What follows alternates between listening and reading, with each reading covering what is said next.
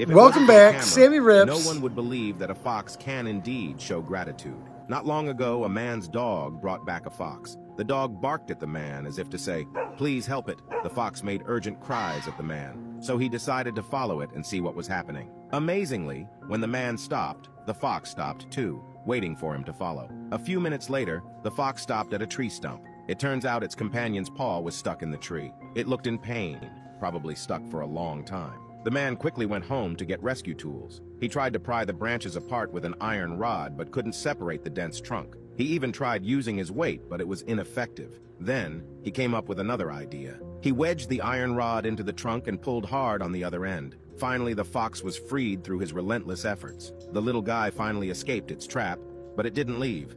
Instead, it stayed close, watching the man as if to remember its savior.